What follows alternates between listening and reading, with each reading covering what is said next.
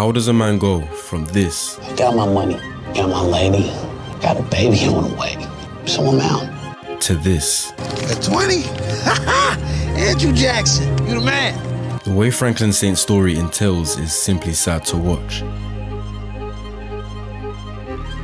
A man who once had it all, but once he lost it all, he managed to ruin his relationship with every single person that loved him. Franklin's downfall is one of the best displays in TV show history, and in this video, I'm not only going to be analysing it, but breaking it down from a psychological perspective.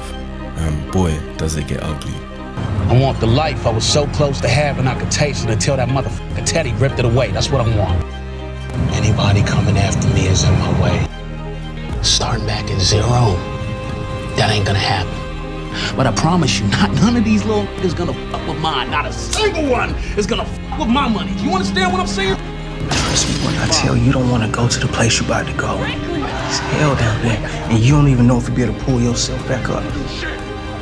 I will get back my fucking money. Everybody breaks. You ended my fucking life. After everything I fucking did for you, you're not gonna fucking talk to me. You did this to me. You ended my fucking life.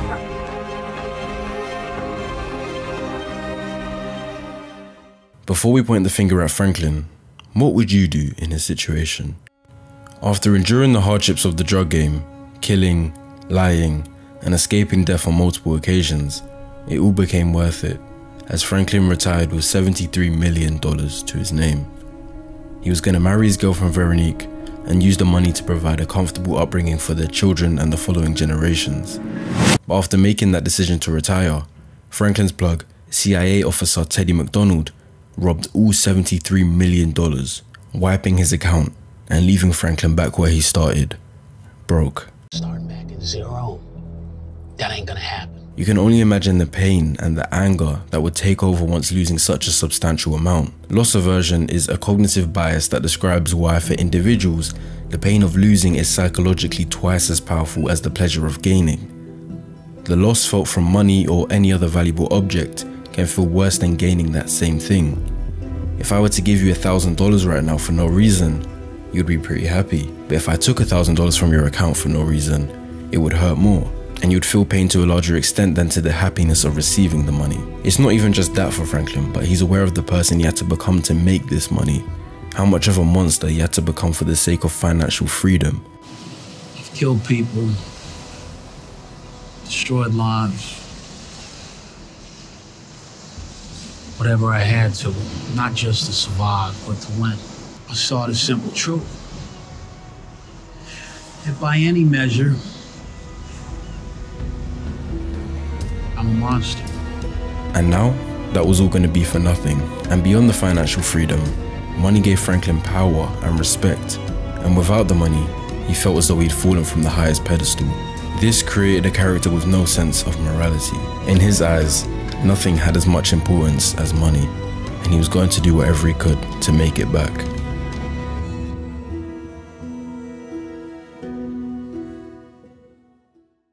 Told you the gloves had to come off. I didn't realize that meant robbing your own family, though. You had to stop the bleeding. Buy us some time till I could find Teddy. Franklin tried to ask his Aunt Louie for help, but she rejected. So Franklin robbed his own uncle and aunt of $3.4 million of cash and cocaine, sparking a war between family members. I heard you when you said you didn't want to go to war with your family. But you need to know exactly who we're dealing with. Although $3.4 million is much less than Franklin's $73 million, Jerome still feels the pain of being robbed and builds anger and resentment towards his nephew. And out of this emotion, he murders one of Franklin's female bodyguards, Black Diamond. Stop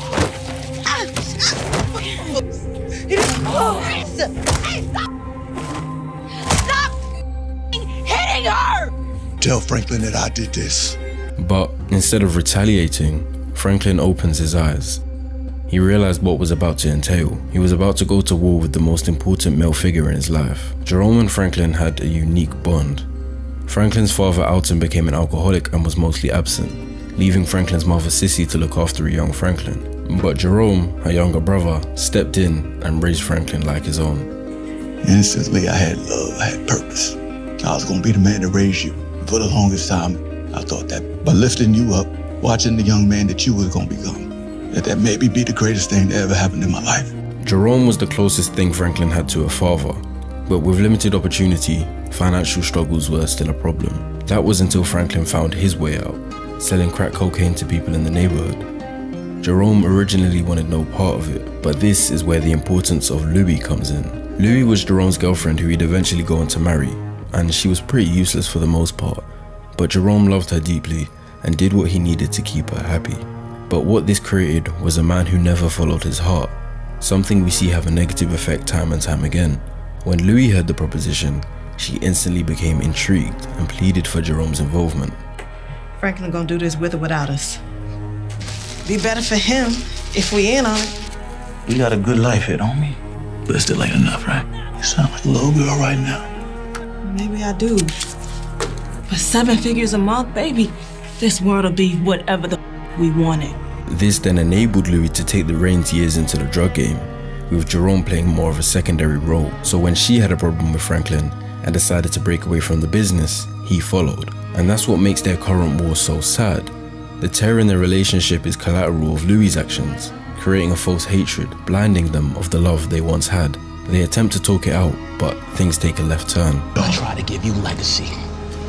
Something more than a subwoofer and a weight bench. And if you hadn't let yourself get played by that trick you married, you might have had. You think you're talking to? You ever live? You ain't gonna do shit! I ain't gonna do shit! Do it. Kill me. End this shit right now. Ah! Do it.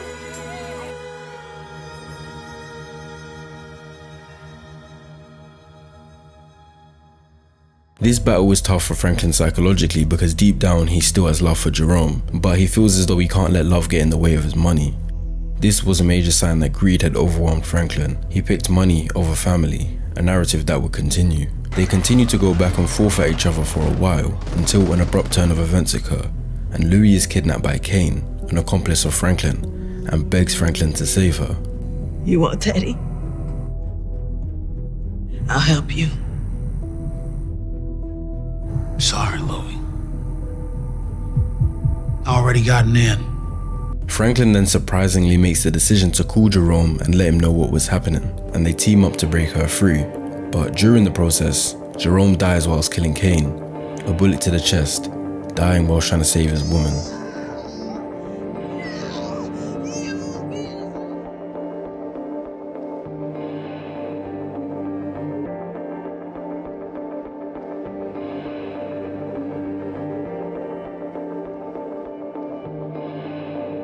Franklin crying at Jerome's death speaks volumes. He never wanted Jerome to die, regardless of the words said, regardless of the guns they pulled on each other. The love was underlying throughout, and it really hit hard for Franklin. At first he tries to cope using defense mechanisms. He was my blood, alright? And I loved him. But he never should have broke away from us. Defense mechanisms essentially help you ease anxiety in your mind when there's conflict within. But the one Franklin seems to be using here is denial. He's trying to appear as though he's lost love for Jerome for breaking away, but his tears would say otherwise. Now he's trying to put up this uncaring front. Not too long after, he suffers from a bad nightmare. Franklin! Wake up! Wake up! Wake up! Wake up! Wake up! You're dreaming. It's a dream. You're dreaming. You're dreaming, okay? You're dreaming.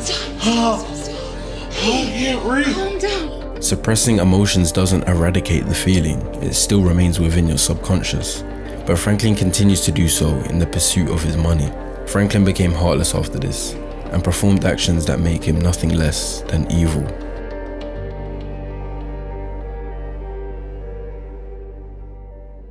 My accounts are the same as when you took it. Call William, tell him to transfer it all back, do it now, and your pops gets to walk out of here like nothing happened. You don't want to do this. This is the last time I'm gonna say this to you, Daddy.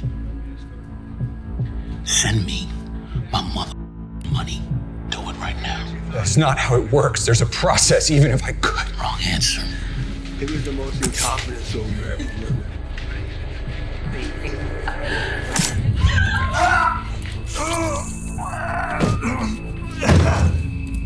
What the fuck? What was that? Hey, Frank, what the fuck did you just do? This is a depth we've never seen Franklin ever go to. He's never killed someone innocent. His previous victims were accidents or enemies.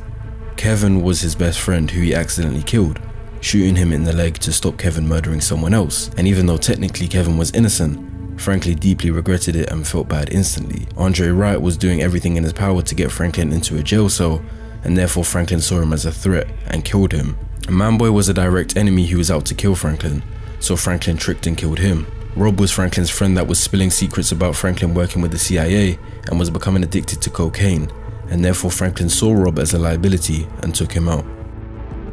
By no means at all am I saying these murders are justified, but they show Franklin as a character who does whatever he needs to win.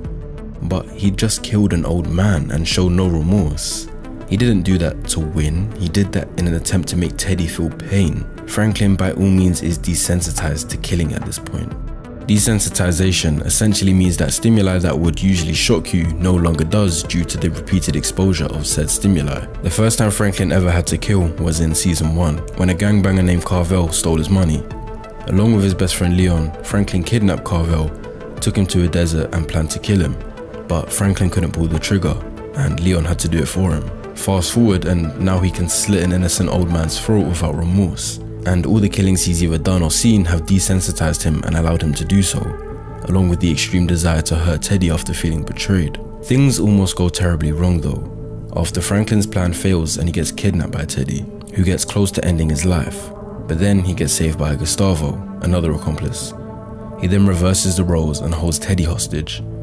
He tortures him. He protests that he gives him the money. The account numbers, last time I'm gonna ask you. But during this time, their dialogue reveals more to their dynamic than had been displayed in the previous seasons.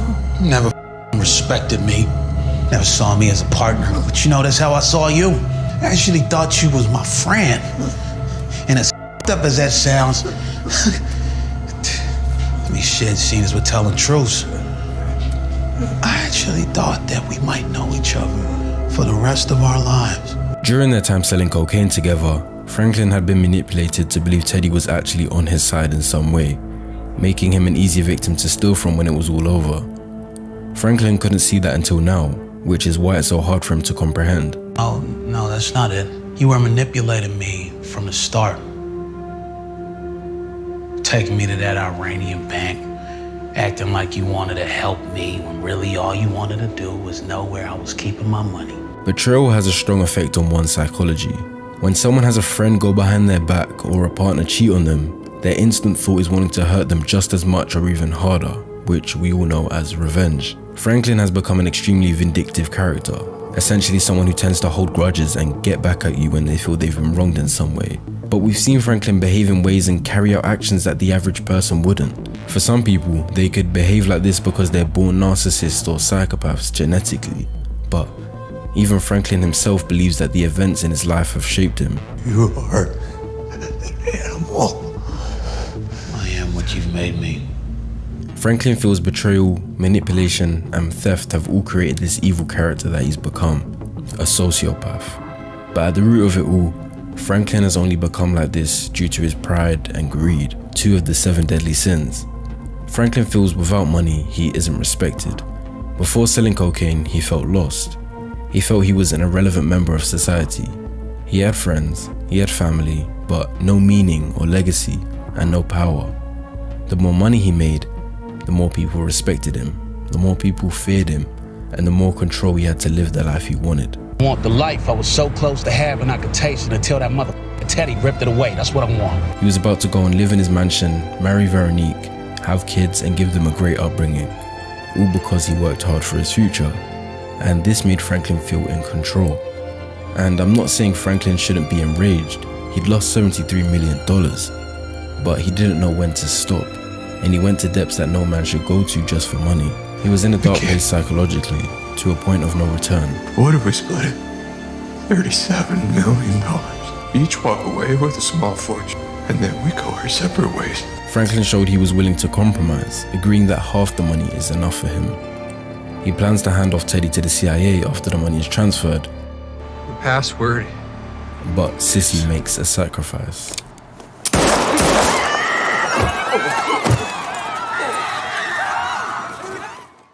Franklin's lost. One of the greatest tragedies of my life. Sissy Saint, Franklin's mother, provides another interesting dynamic to Franklin's character. From the start of the show, Franklin had been shown to have an extreme love for her, but she eventually grew to despise him. How did he go from this? Fine. Love you. Love you, love you. Best in the world. Come back for dinner, okay? I'll be there. To this?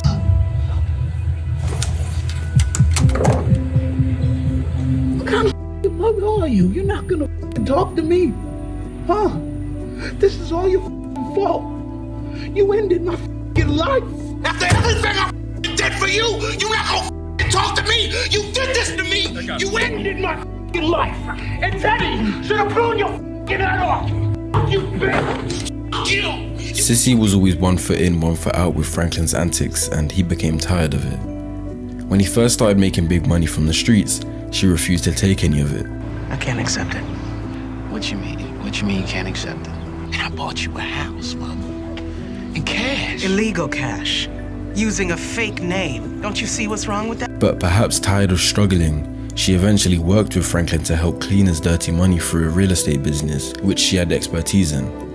Their relationship then fluctuated. The more Franklin went on, the more his decisions were about money in contrast to about family. When Franklin's money was stolen, she was originally on his side, willing to help take down Teddy. Still want to get a hold of Teddy and kill him? I can help you do that. But when she saw how bad Franklin was becoming, she didn't want him to go any further. Franklin, I think we need to let this go. I see what this is doing to us. What it's already done. Look at me. Revenge is the only thing on my mind. And look at me. This obsession with this money. Look at where we are, Franklin. What we're becoming. No matter how much people online disagree with Sissy's actions, she is right. Maybe her execution and timing of things are wrong, but her message is right. Franklin is losing all of his good human traits trying to pursue this money. He's lost his peace, his happiness, his gratitude, and his sanity. She tries to tell him that he doesn't need to go any further because the money isn't worth all of that. Franklin isn't going to die without the money. Yes, his life isn't going to go the way he wanted it to, but his sanity is worth more than money. He still had the real estate income. His best friend still had $3 million in cash. And most of all, everyone still close to Franklin didn't want him for his money. He could have accepted the fact he got played, which, don't get me wrong, would have been incredibly hard to face, but he was in a game where most people die or end up in prison. He still had his life. He still had general freedom. He still had love, but that wasn't enough for him in his mind. Sissy knew this and tried to stop his greed going any further, which is why she did what she thought she had to do. However, it's also likely she killed Teddy out of rage because Teddy admitted to killing her husband. Either way, her original mindset was correct. And you and I will never see each other again. Can you live with that? Yes. When Franklin told her he could live with never seeing her again, she'd realized he valued money over family, just like with Jerome, and he'd lost her at that point. And she wasn't the only important woman he lost.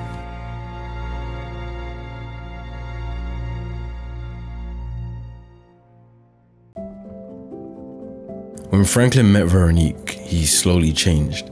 She fell pregnant with his child, which made him realize the need to get out of the drug game. His unborn baby became the main motivator to stop being involved, making Veronique important to Franklin. Their love seemed to be genuine, and when Teddy stole his money, she sided with him. To me, he's a man who hasn't lied or raised a hand. He's doing everything in his power to deliver the life I want, no matter how he has to do it. Veronique does value Franklin's money because she sees it as a means of safety, protection, and peace. So she begged him to leave the drug game and use the money to raise their baby. For the most part, she tried to empathize with Franklin while still trying to keep him from going too far. Swallow your pride. Listen to your mother and make peace with your family, okay? Veronique, just like Franklin, justifies his actions with the fact that it's for their baby. She might not be as greedy, but still sees the importance of the money. However, Franklin and Veronique became unsteady when Franklin started drinking.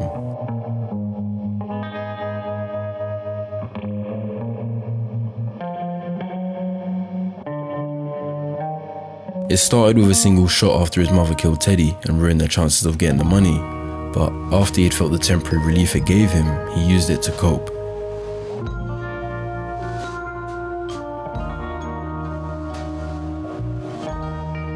The drink, mixed with Franklin's realization that he has no money and the anger towards his mother, put him in a volatile mind state.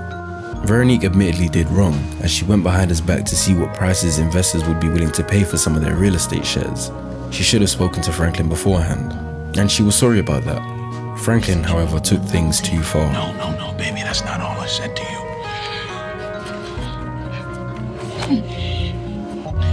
Don't ever go behind my f***ing back again, you hear me? Go with me.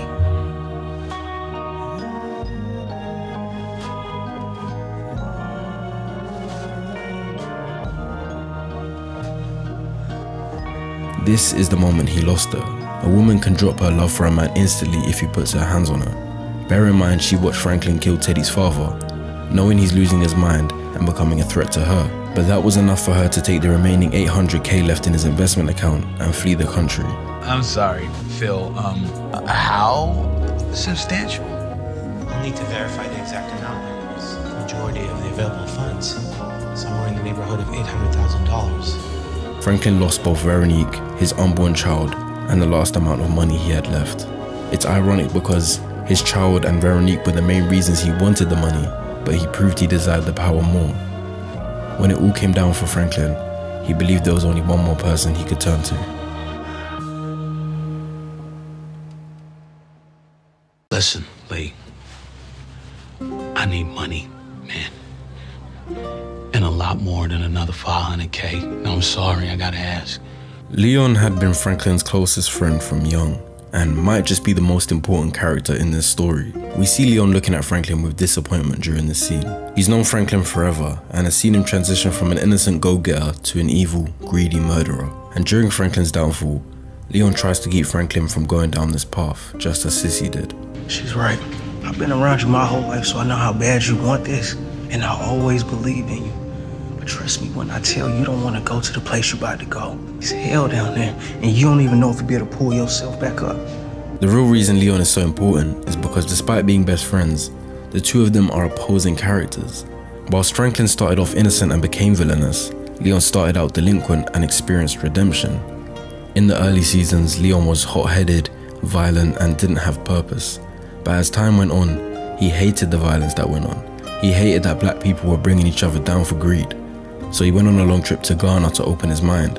He married his sweetheart from young, Wanda, and he came back reformed, advocating for further education, trying to lessen the drug dealing in his area, and trying to get Franklin to realize there's more to life than money. I want you to have that money, and I ain't gonna disrespect what she did by giving you something she didn't want you to have. You for real right now, after everything I've done for you, you gonna sit there with a life raft and watch me drown? Nigga, I'm the reason y'all niggas got this money in the first place. It's blood money. If I can give it all back, I would. Oh, fantastic, brilliant, great. Give it all back to me. I need that money, Lane. And you're gonna give it to me, or I'm gonna take it. Franklin began to gaslight and tried to manipulate Leon, who sees right through him with further disappointment. Franklin telling Leon the money is basically his is like your employer asking you for your salary back because they're the ones that paid you for your work. Leon isn't even offended by Franklin's demands. He just wishes Franklin can somehow reform, to find redemption like he did. Maybe if Franklin changed, Leon would have helped him move into legit business, side by side as partners. But he couldn't work with someone like that, and Franklin became his own worst enemy. 3 months later, and Franklin was taking out loans just to pay the rent whilst living in his mother's old house. Being at the top and falling to the bottom put Franklin into a Great Depression. Franklin making his fortune felt amazing. Franklin losing all of his money put him into a deep despair. He continued to drink, with no loving person close to him. Veronique had disappeared, Leon went back to Africa, and his mother was serving life in prison. Franklin lost everything. In a previous season, Franklin had been robbed of $5 million by his bodyguard Peaches, who stole it from his warehouse and fled. At the time, Franklin still had an enormous amount of millions and didn't bother wasting too much energy on it. But he'd kept his investigator top-notch on Peaches to notify him if he's ever sighted, and he was. Franklin, still trying to regain his wealthy status, assumed Peaches would still have a large amount left. So he went to the location, killed Peaches, but found most of the money was gone.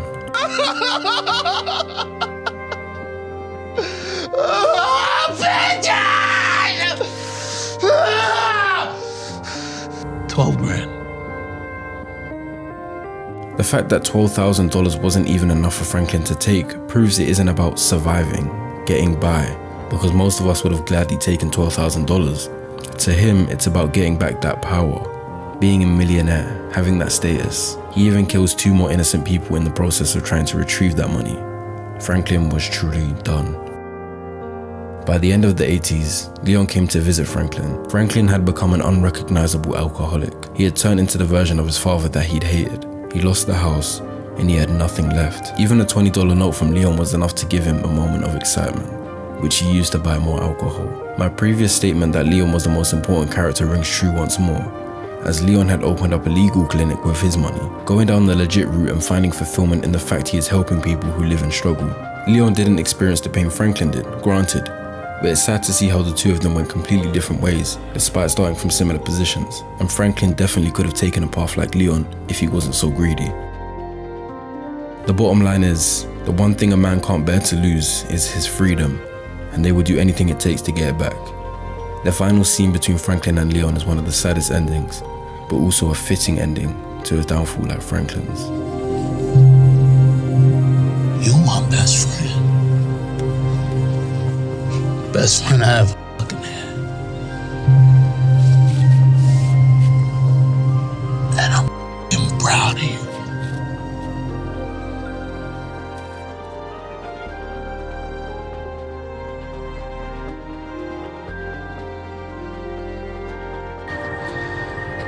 Same.